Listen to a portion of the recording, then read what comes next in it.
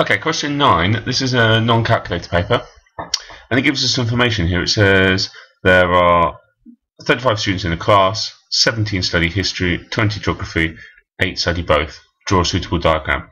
Well, what would be a really good diagram for this would be a nice Venn diagram. Now, so let's get all our bits and pieces ready for a Venn diagram.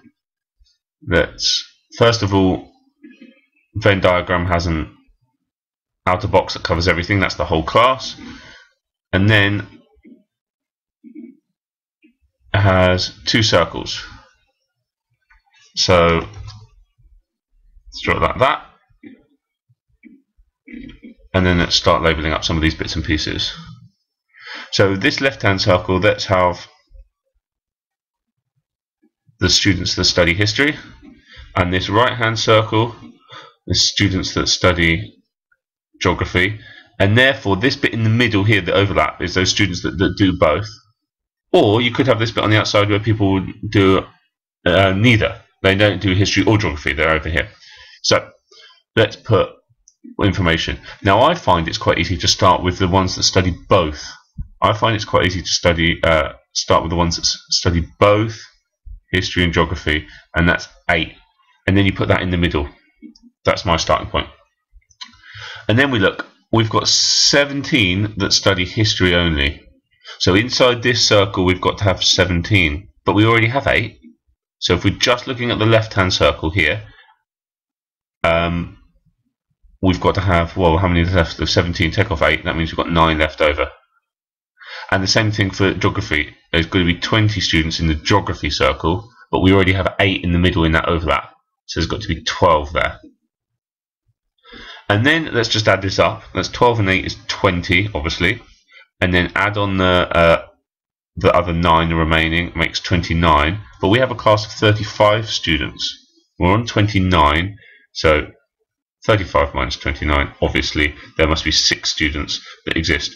Now, we call this set, if you want to be really fun, we call this set the universal set. It contains everything. Everything that's not in history or geography. Okay? So, yeah. That's how you draw it, so there's the 4 marks.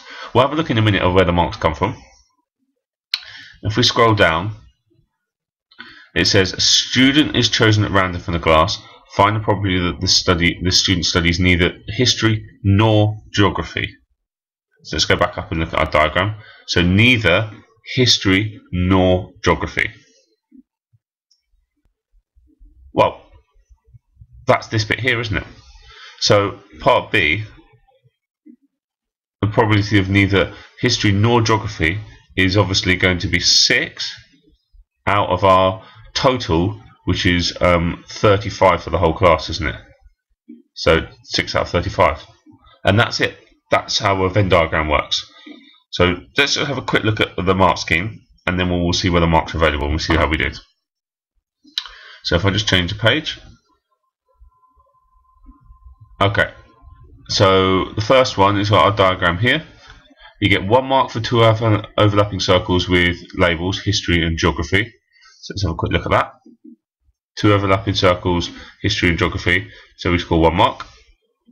8 in the intersection, and then 9 and 12 in the correct places. 8 in the intersection is worth 1. 9 and 12. Right. And then let's look at the final mark, and then it says 6 in the correct place. So 6 in the correct place. Where have we got our 6? Yeah, just down here, and that's our 4th mark. So part A, 4 marks. It says for part B.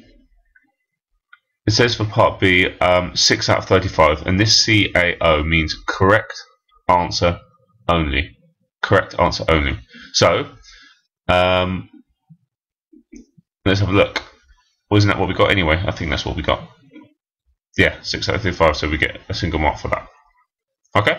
I hope that helps. If not, then get back to me.